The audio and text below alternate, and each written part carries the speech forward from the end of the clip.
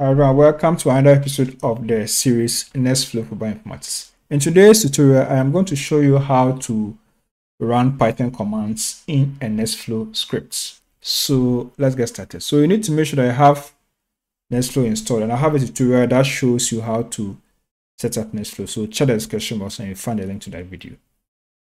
Now let's open our terminal and then start. All right, so the terminal has been opened. So I'll first create a directory. I'll just say make the Nextflow project. You can use any name of your choice and I'll cd into it. All right, now I'll proceed. Now we are going to do two things. We are first going to write a script, a Nextflow script, and then inside we put our Python commands. And we are also going to create a Python script and then actually run the script in Nextflow. So let's start with the first one. So I will create a Nextflow script. So I'll say nano, let's say Python work.nf. Let's do this. And then in it, I will specify some stuffs. Okay. I'll say process. I'm going to use a simple hello world command. So I'll say process and I'll say hello world. And then I'll do this. All right.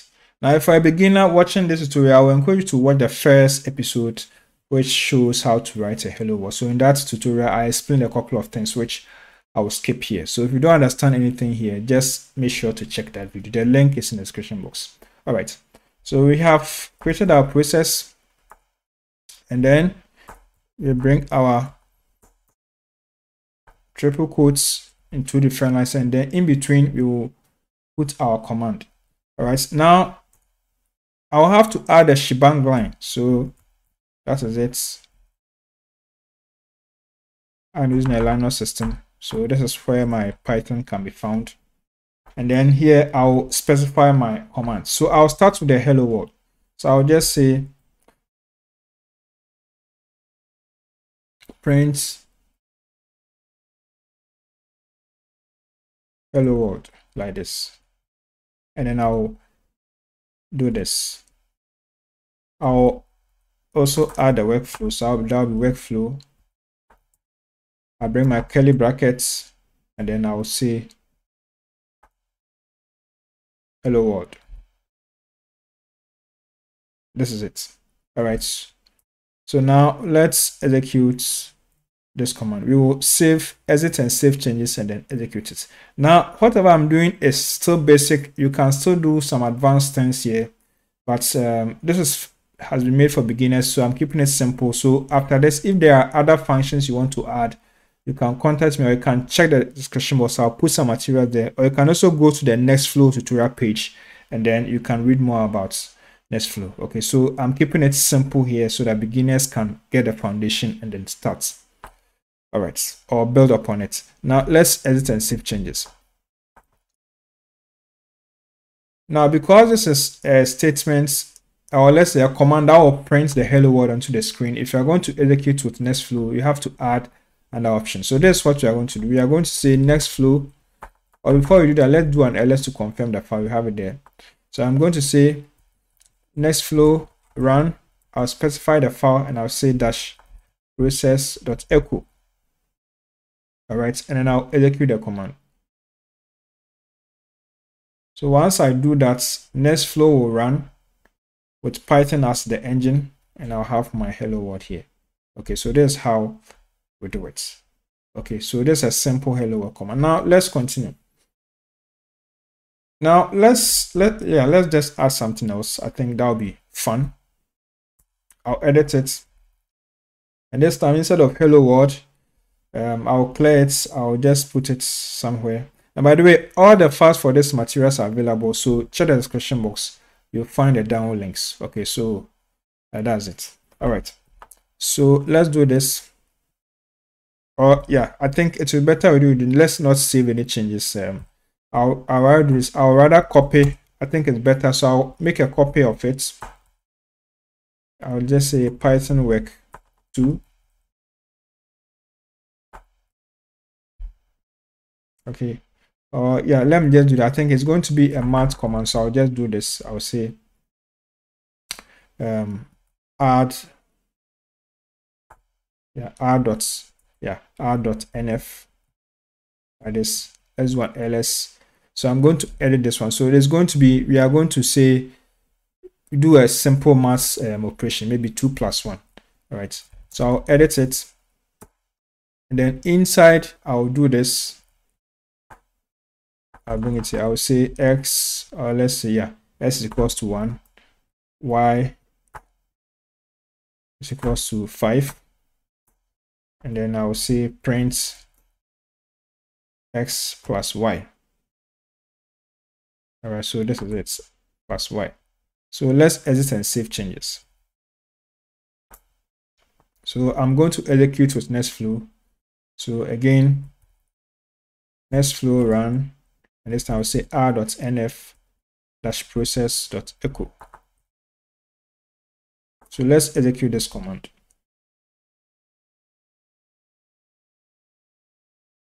All right, so we have 6 here. Okay. Now this is where it is. Sometimes it will be difficult to see. So we will modify the script again. And then this time I'll do this. I'll say result equals x plus 1. Then I'll say print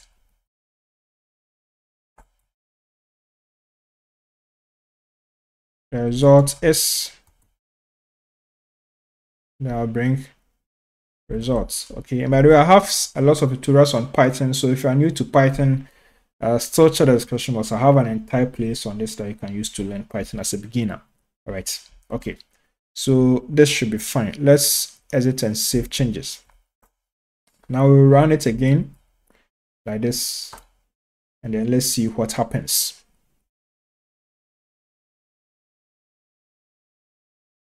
All right, so we have it here. Okay, it says what? Result is 2.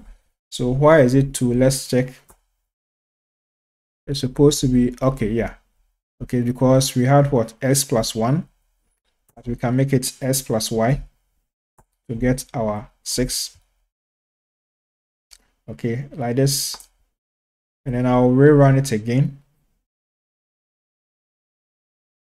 So now we should get our 6.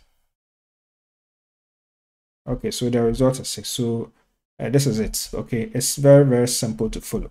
Now let's do this. Sometimes you may have your script elsewhere. It's elsewhere. And so what you want to do is to rather call the script in your Nextflow scripts. All right. So let's do this. Let's create a Python script ourselves. Let's say nano. You can use any text editor. I prefer to use nano. You can use VI or any text editor. Let's say nano, and let's say hello world.py. All right. And then in it, let's say print hello world. This time let's do this. So now the W is capital or uppercase. All right. Let's save the changes. So now let's do this. Let's copy the hello. Let's copy the Python work. Yeah. Let's say Python work 2. NF like this. I want all the files to be separate. All right. So we are going to modify this. All right. All right. So we are now going to edit. So I'll say nano, and then I'll call the file name like this. All right. So we have opened it. So for this one, because we are executing the script, we will use bash to rather execute it. So when we come here, we will remove it.